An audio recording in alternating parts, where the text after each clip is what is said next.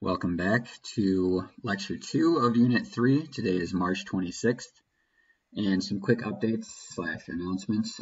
First of all, thanks to you who have turned in the Pocket Mouse Lab, and if you haven't done so, please get that to me as soon as possible. I'm going to be a bit lenient with due dates just because of the whole online transition and everything, so I'm just going to be lenient for this week, and starting next week, we're going to have to kind of get back to a normal schedule. So just get that to me if you haven't. Additionally, remember that the Unit 2 reflective writing is due by 11 p.m. on Monday, March 30th. So today, for your assignment, we're going to be doing the antibiotic resistance lab. And since in our case we can't actually streak bacteria on agar plates physically, we're instead going to do a case study of some medically relevant antibiotic resistant bacteria.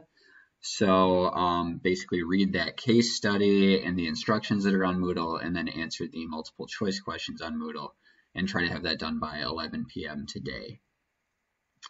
Currently on Moodle, there's also a Google Sheet link that shows the upcoming assignments and due dates.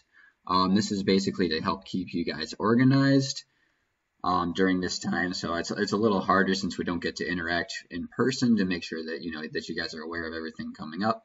So I just wanted to make that kind of put everything in a central place. And so that's at the top of the Moodle page. It's above the units, and I think it's at the bottom of that list below announcements and things like that. So hopefully that'll helps keep you guys organized in that regard. Okay, so for today, for Unit 3, we're going to be diving into the history of evolutionary thought. So Tuesday, we talked about Darwin and his theories and kind of the idea of natural selection driving evolution. So today we're going to talk about kind of what preceded these evolutionary theories and how they came to be. We're also going to talk about some of the mechanisms, some of the forces that drive evolution. And then, of course, on your own, you're going to do this antibiotic resistance case study. Okay, so coming back to evolution by natural selection. So this slide's really important. Basically, just memorize this slide. This is one of the most important things we're going to learn. So natural selection was Charles Darwin's idea, and it's the principle by which each slight variation of a trait, if useful, is preserved. So natural selection is about adaptation, right? Adaptation to the environment in keeping traits which help an organism to adapt either to a changing environment or just to basically fit better into a stagnant environment. So natural selection is driven by these principles, and so first, there is variation that exists within populations of organisms just naturally. And so we know that this is different due to differences in the alleles within the genes of organisms, and that can arise due to mutation. Second, there is a struggle for existence due to limited resources, and more individuals will be born than will survive due to this. Due to that, individuals with favorable adaptations are the most likely to survive and produce offspring. Therefore, the favorable adaptations will be inherited and passed on to subsequent generations. And then, over long periods of time, successful variations will produce differences that result in the formation of new species.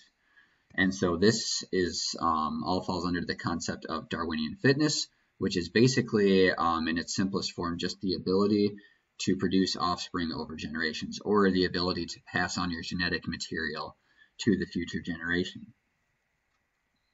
So the question is, what basically pre-existed this evolutionary thought, and how did Darwin kind of arrive at this line of thinking? So let's talk about the things that shaped the theory of evolution. So in pre-Darwinian thought, there was this idea of a great chain of being, or a hierarchical structure of all matter and life, and this idea was popular in medieval Christianity. So this picture is a little hard to see, but basically what it depicts is this great chain of being idea. So at the top of the chain of being, you have God and angels, right? And that's followed by basically the higher up people in society, kings and queens. Then there's common people. And below people, we have animals, plants, and then non-living things.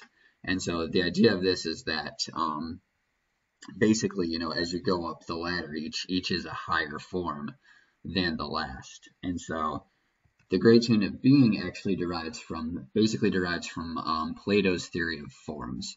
So you've probably all heard of Plato. He's a very famous philosopher. And Plato believed in sort of this dualist philosophy. He believed in two worlds, basically. So the world that we live in and in which material things exist, he called this the physical realm, and then there was the realm of forms, or the realm of ideals, which comprises the abstract, perfect, and unchanging concepts behind the physical forms, basically. So Plato believed that physical objects were simply imperfect examples of the forms. And since the forms are the unchanging and basically outside the realm of time, they're timeless and they never change, he believed that the forms are actually more real than their imperfect physical embodiments. So to kind of depict this idea of Plato's theory of forms, within forms in the realm of being, you can see basically there are ideals up here. And so this is kind of outside of the physical world, but just in the world of the forms. And so you can see there are forms basically of both ideas and of physical things. And the physical things actually exist in the realm of becoming. And so things are changeable, right? They're sensible, they're copied, and they're imperfect, basically versions of these forms, which are transcendent, eternal, intelligible, archetypal, and perfect. So forms, Plato thought, are actually the cause of all things, whereas the things themselves are just imperfect copies, basically, of the forms. And so to further illustrate this, I went ahead and drew a shape for you guys. And so looking at this shape, you'd probably say that that is a triangle, right? But if we look closer, is this actually a triangle? So I'm not exactly the foremost expert in geometry, but a triangle is supposed to be composed of 3 straight lines, right? And the internal angles of the triangle are supposed to add up to 180 degrees. So if we look at this triangle, well, the lines aren't straight. I'm sure the angles don't add up to 180 degrees, especially since, at the top here, the lines aren't even connected.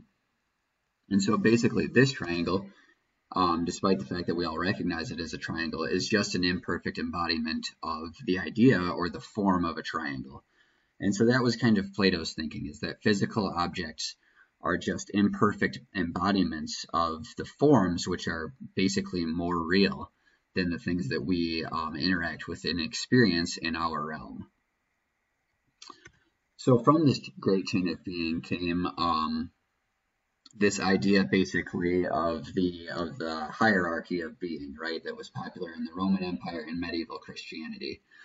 And so this came basically from a literal interpretation of the Bible, which resulted in the idea of the fixity of all things, or everything that exists within the physical forms is something that's going to be unchanging. So this idea of an unchanging world. And so this, of course, came from a very fundamentalist creationism, which basically people believe that species were created by God, that species are unchanging over time, and that variation within species is just the imperfect copying of the original plan of God. And so this is part of the thinking in both the Roman Empire and in medieval Christianity that basically came before any evolutionary thought. Then around 1500 to 1700 was the time of the scientific revolution. And during this time, there was an archbishop named James Ussher who used a literal interpretation of the Bible to try to estimate the age of the earth. And through some interesting math, he basically came up with the idea that the earth was created about 4,004 years before the coming of Christ, which would make the earth at the time less than 6,000 years old. And so at the same time, because of the scientific revolution, we had basically people paying more attention and trying to understand the natural world. And this started to create sort of a paradox for the prevailing sort of creationist belief systems. So people were finding, for example, fossils of species that were no longer represented on Earth, which led, of course, to the idea of extinction. But the question was, how could species be going extinct if, if we live in an unchanging world and species are basically planned by God? So then at some point, evolution started to come into the picture. So a French guy named Comte de Buffon proposed that species change over time in response to the environment according to natural laws. And so this was kind of the first idea that two or more species could be derived from common ancestors. And so this was basically the first idea of evolution kind of coming into the picture. And a little later on, Jean-Baptiste Lamarck, perhaps you've heard of Lamarck before. He's a pretty key figure in basically the train of thought of evolution. But Lamarck proposed that organisms adapt to the demands of their environment and that their features develop according to the wants and needs of the organism.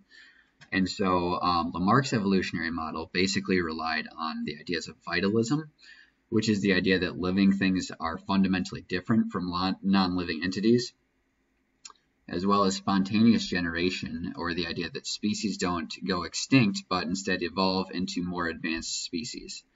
And simpler organisms, therefore, must be constantly created by spontaneous generation. And he also believed in the inheritance of acquired characteristics. And so what does this mean? Basically, the idea that that species can evolve due to their needs within their environment. So here's an example of what that might look like.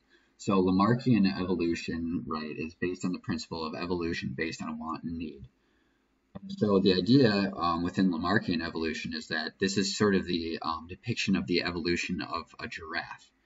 And so basically you have this kind of, horse-like creature initially. And if that creature needs to reach basically higher vegetation due to a changing environment, then those creatures could adapt based on need, grow a longer neck, right, in order to retrieve that food. Whereas Darwin's line of thinking is more that there's natural variation that already exists within populations, and over time, as certain species have an advantage, they'll be more likely to reproduce and pass on their genetics, and allele frequency basically changes within a population in that way. So there are some obvious issues that kind of stand out right away with the Lamarckian evolution. So for example, one question is, would we expect the offspring of someone who devoted their life to bodybuilding, would we expect their offspring to be extremely muscular just by nature? I mean, the bodybuilder obviously has acquired these traits, and so Lamarck would expect those to be passed on to the offspring, but we kind of know that isn't true. And a similar line of thinking, if someone lost an arm during their life, by Lamarck's model, probably all of their offspring would be born with one arm, right? And so we also know that not to be true. So Lamarckian evolution had some obvious issues with it that were basically corrected over time.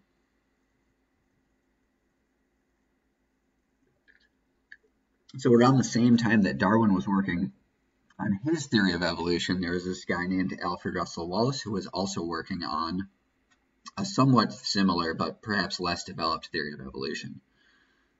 So similar to Darwin, actually Wallace had gone to the Galapagos Islands, and he noted that they contain little groups of plants and animals that are peculiar to the islands themselves. But the little groups of plants and animals most nearly allied to those of South America. So he started noting the existence of different, basically allied groups of similar species of organisms based on geographical location. And so he proposed that every species has come into existence coincident both in space and time with a pre-existing closely allied species.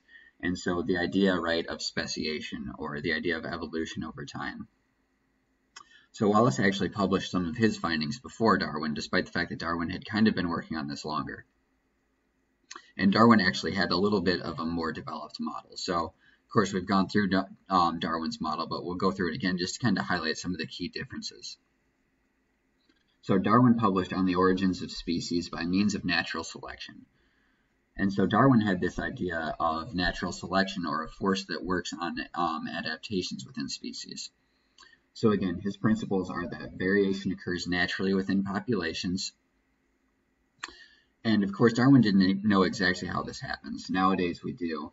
So we know that variation occurs in populations through basically mutations and epigenetics, right, that influence gene expression. And basically, this principle demonstrates that it's not really need that creates variation, but rather variation has to pre-exist the need within the population. So organisms are not going to develop traits in response to means of selection, but rather that variation has to pre-exist within the population. And that's really important. That's probably one of the most common misconceptions of evolution, despite the fact that that Lamarckian evolution has kind of been basically overturned by this thinking. So variation occurs naturally. There's a struggle for survival due to limited resources, and individuals with favorable traits will have more offspring. In other words, they have higher Darwinian fitness. Then the offspring of these individuals will inherit their traits. And again, Darwin didn't know exactly how this happened because he didn't really know about DNA and the principles of inheritance. So we now know, right, that DNA is the hereditary molecule. But Darwin's thinking was sort of this idea of gemmules that are created by all cells that can be modified by the environment. So as you can see, the idea that basically these hereditary units can be modified by the environment, there's actually some Lamarckian thinking here. So, you know, Darwin didn't have it all figured out, but he did give us a pretty good model to work off of. So then the favorable adaptations that are inherited and passed on for multiple generations can be selected over time in order to produce differences that result in the formation of new species. And so this is the idea of evolution based on natural selection.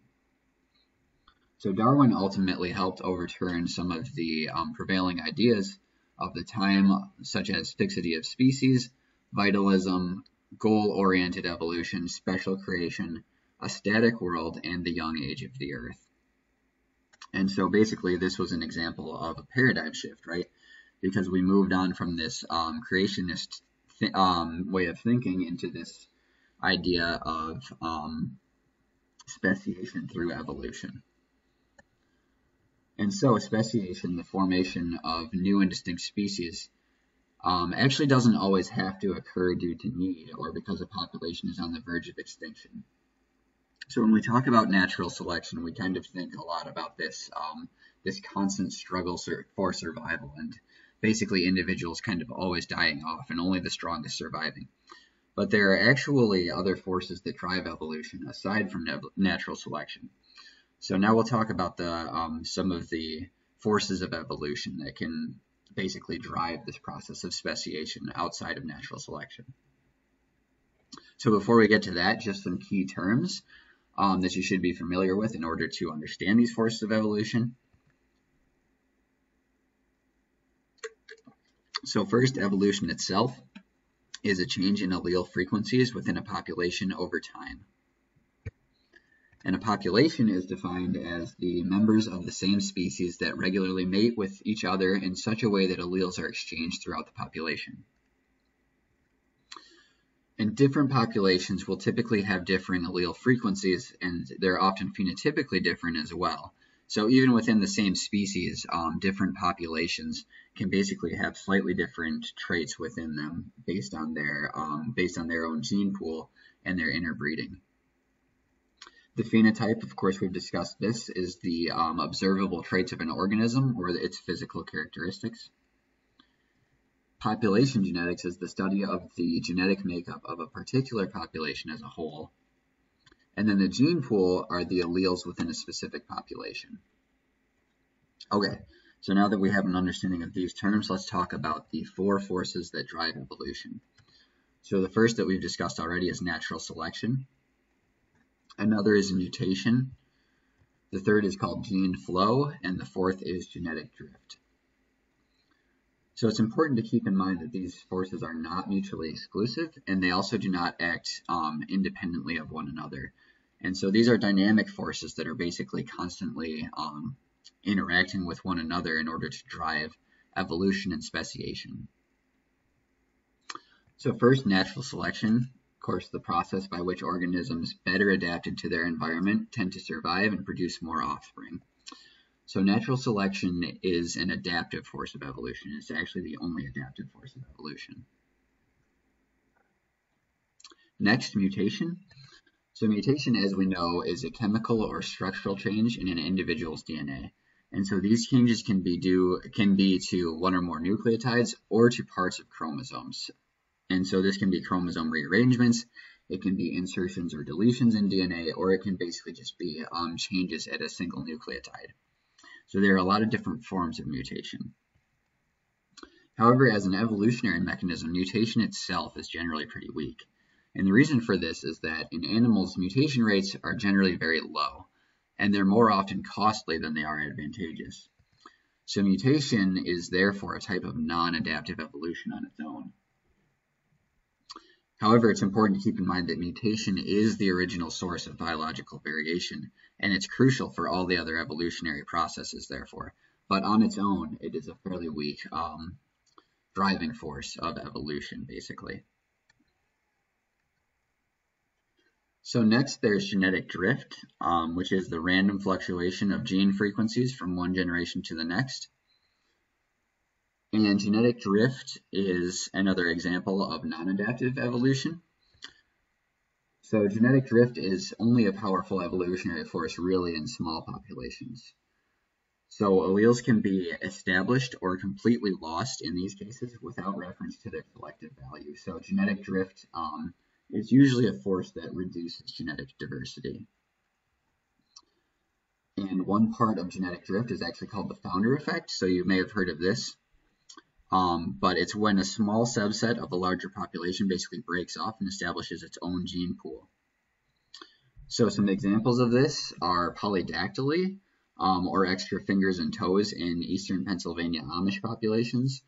And another example of the founder effect is how, I think we've talked about how Genghis Khan, a very basically unusually large proportion of Asian individuals share ancestry with Genghis Khan because of, during his conquests, basically, his Darwinian fitness went up quite a bit. And again, that wasn't necessarily due to any evolutionary advantage, but just kind of the random events that took place, right? The random fluctuation of gene frequencies. So next we have gene flow, which describes the movement of genes and or alleles from one population to another within the species. So gene flow is another example, again, of non-adaptive evolution. So there are basically two components of gene flow, and these are migration and admixture. So when two separate populations of the same species end up coming together, either due to migration or another process, you get this admixture of the genes within the two populations. And so gene flow in that way can actually reintroduce some of the genetic diversity that's lost to genetic drift. Okay, so those are the four forces of evolution. So it's important to keep in mind that they're not mutually exclusive, and they also don't work independently of one another, right? So they're all dynamic processes that feed into one another and drive changes in allelic frequencies that ultimately drives evolution and speciation. Okay, so that's it for today's lecture. So at the end of this, go ahead and work on the superbug case study. So that'll serve as today's lab. So first, read the instruction sheet on Moodle. So basically within the case study, there are going to be questions and kind of like breakout activities that you don't need to worry about. Just worry about the multiple choice questions that are on Moodle. And that's it for today. Thank you.